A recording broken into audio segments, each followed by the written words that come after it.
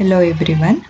The topic of this session is features of C# intermediate language. Of course, we have discussed about IL or MSIL in the previous session, but we will make a brief revision of that. Metadata and .NET namespaces. First, we will look into the features of C#.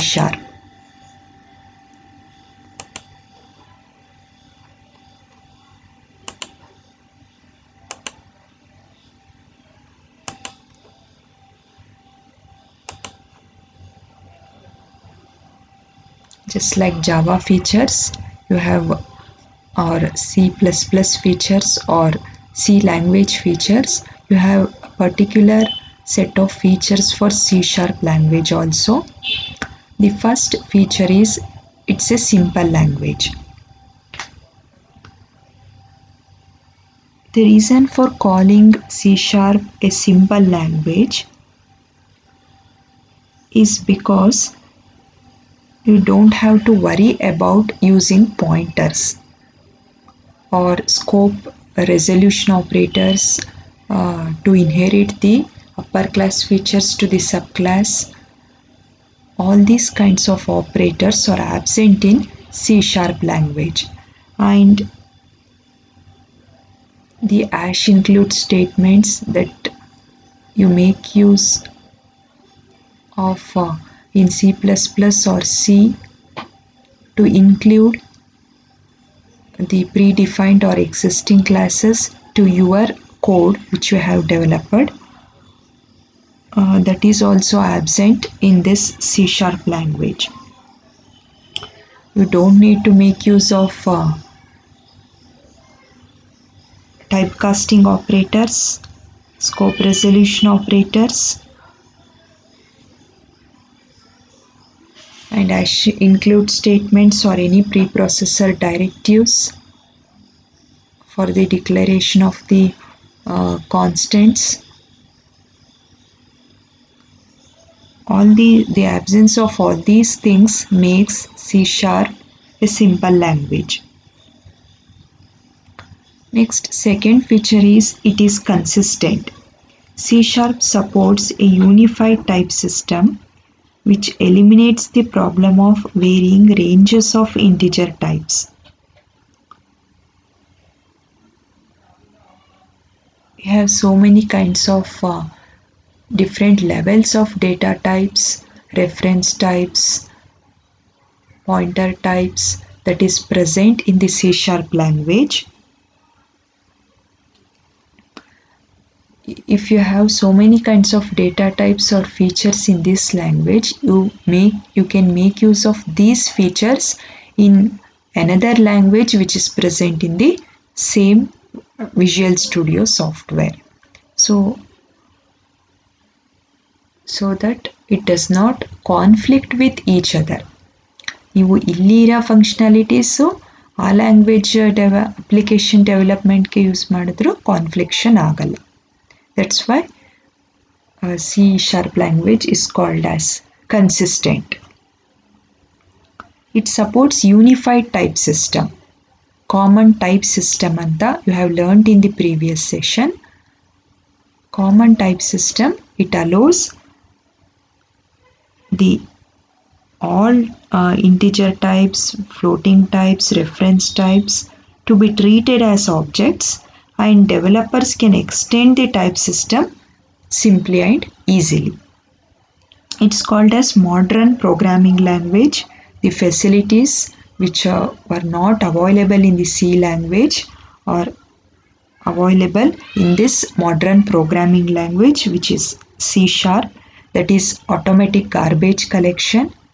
If you do not have space to run your C# application, your C# language itself will make room for those new objects created by your code. It creates a memory space by removing all the unwanted or existing unwanted objects, and then it will make a room for your program to run in that memory space.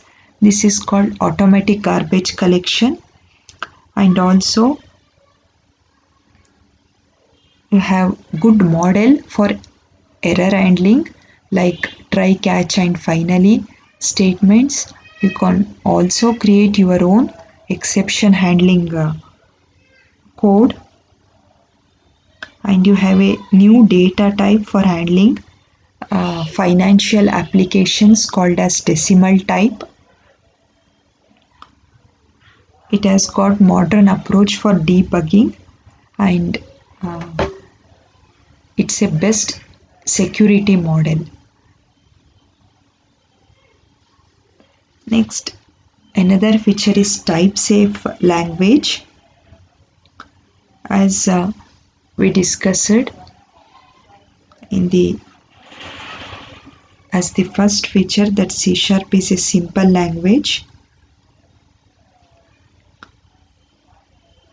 You have two kinds of operators like checked and unchecked operators, which is used for checking the overflow of the stack.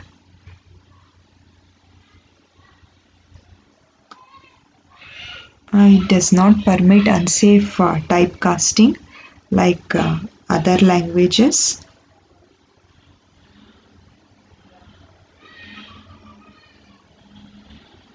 For uninitialized variables, your C# language will produce error messages. If array goes out of bounds, a range is checked, and it also warns you that array has gone out of bounds. So it's called as type safe language. Next feature is interoperability. C# supports using component object model or COM objects. It divides the language into different components. It divides your application into different components and allow all the components to communicate with each other.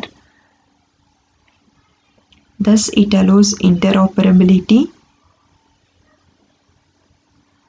and it's called as versionable, compatible and flexible language, since C# modules work with the existing applications. With this support, a programmer can guarantee that his new class library will maintain binary compatibility with the existing client applications. ನೀವು C# ನಲ್ಲಿ develop ಮಾಡಿರೋಂಥ project client ಮೆಷಿನ್ಸಲ್ಲೂ ಈಸಿಯಾಗಿ run ಆಗುತ್ತೆ. That is the versionable feature. And your C# language allows COM and OLE automation, and it's a flexible language. It does not support pointers, and it does not allow unsafe typecasting. So these are the features of the C# language.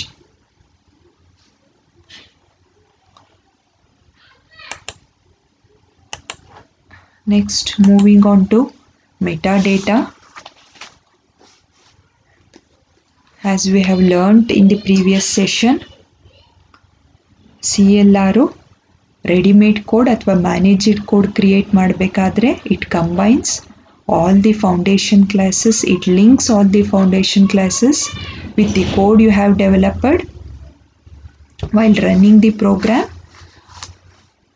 ಆ managed ಕೋಡ್ಗೆ ಒಂದು metadata ಅಂತಲೂ automatic ಆಗಿ generate ಆಗುತ್ತೆ. ಈ metadata which is like A dictionary for the code that you have generated.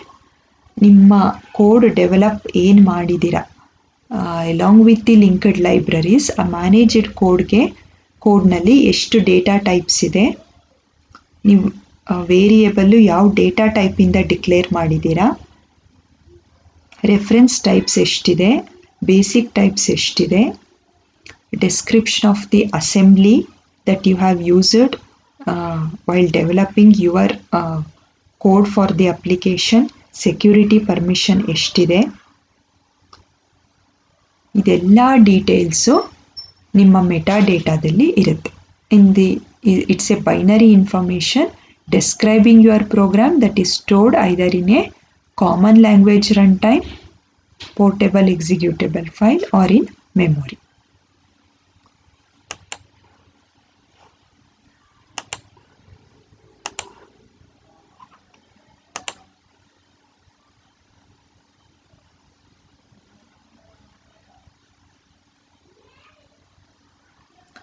We have already discussed about MSIL or intermediate language,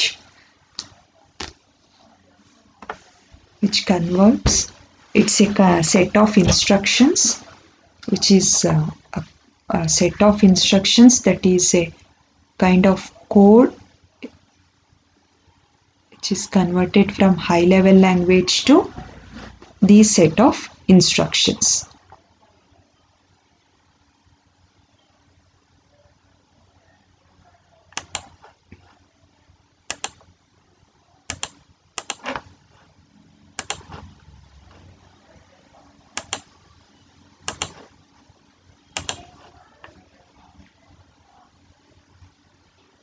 Next, another topic of this session is .NET namespaces. They are used to organize large code projects. ನೀವು C# program observe ಮಾಡಿದರೆ ಅಲ್ಲಿ first ಲೈನಲ್ಲಿ system ಅನ್ನೋ word ನೋಡಿರ್ತೀರ. It is the most widely used namespace that is called as system. ನಿಮ್ಮ ಒಂದು particular ಪ್ರೋಗ್ರಾಮ್ಗೆ ಆ ಒಂದು ನೇಮ್ ಸ್ಪೇಸಲ್ಲಿ ಮಾತ್ರ ರನ್ ಆಗ್ತಾ ಇರುತ್ತೆ, ಮೆಮೊರಿ ಅದಕ್ಕೆ ಮಾತ್ರ ಅಲೋಕೇಟ್ ಆಗಿರುತ್ತೆ. So this is the syntax for that. A name space definition begins with a keyword namespace, a set of keywordsಗೆ ಇದನ್ನು ಇನ್ಕ್ಲೂಡ್ ಮಾಡ್ಕೋಬೋದು ನೀವು. namespace along with if or any keywords that you have in C# code. namespace ಆದಮೇಲೆ next you will write the namespace. The common namespace is system. Next you will write the code inside the brackets. I hope you have understood the concept of features of C# and namespaces. Metadata ನಾನು explain ಮಾಡಿಲ್ಲ because we have discussed a lot about metadata in session 1. Thank you all.